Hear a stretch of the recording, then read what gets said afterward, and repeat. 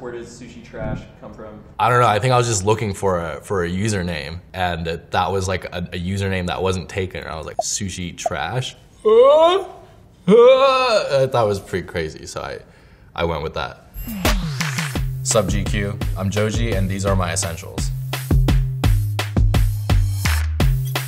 It's just a general like mood lifter sort of thing. I'm a cranky guy, so it's probably placebo, but like at the same time, like it works. So I'll take it. You know, sometimes you wake up and you just know it's gonna be a shitty day.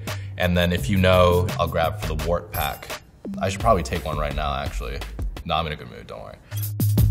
I'm not good at swimming, but I hate running, so like that's always better. At least you're like engulfed in like a liquid.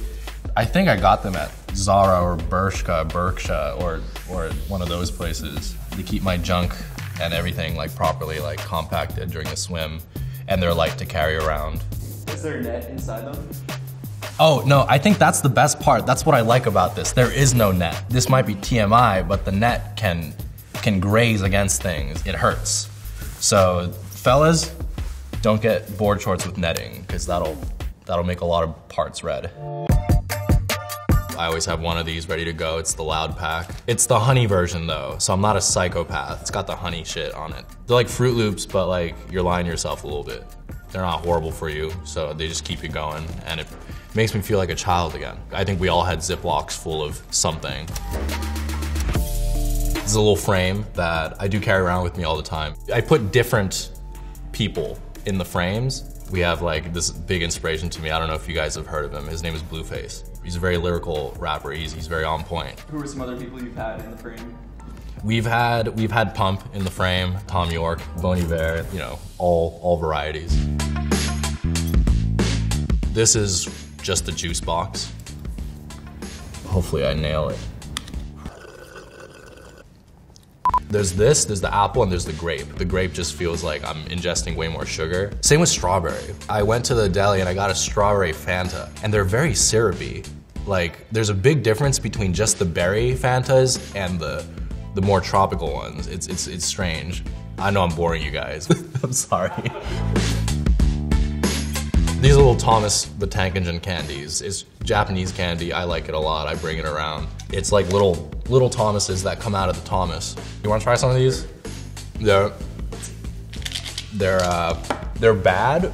They're like, it's like if breath mints and chalk like had a baby, but it was mostly chalk.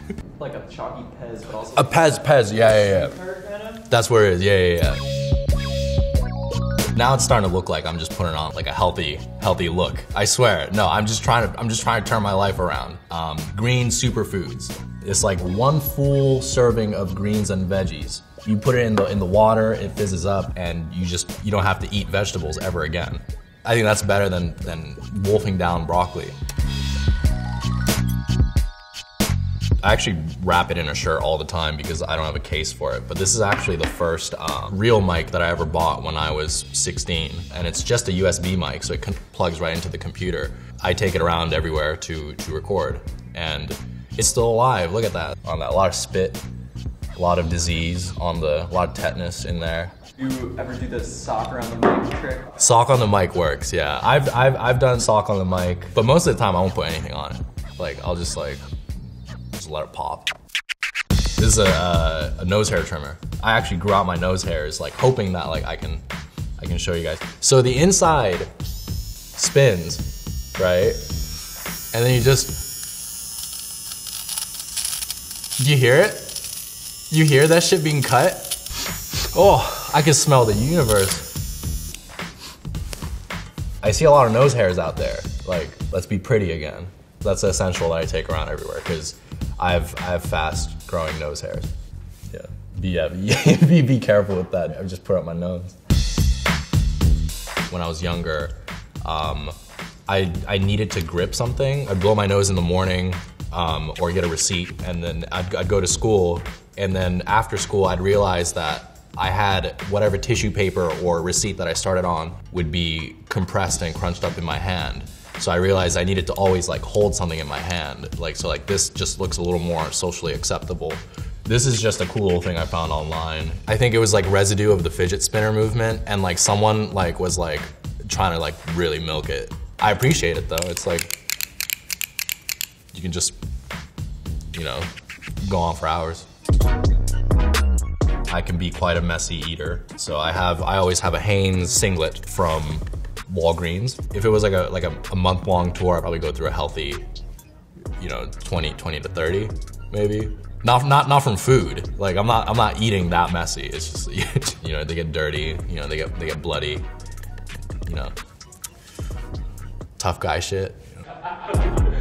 These are my headphones that I bring in everywhere with me.